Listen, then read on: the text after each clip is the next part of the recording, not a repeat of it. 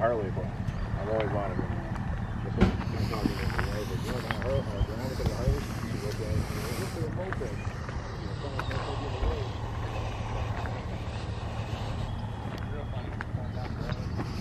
A whole lot done to it, but yeah. What you got?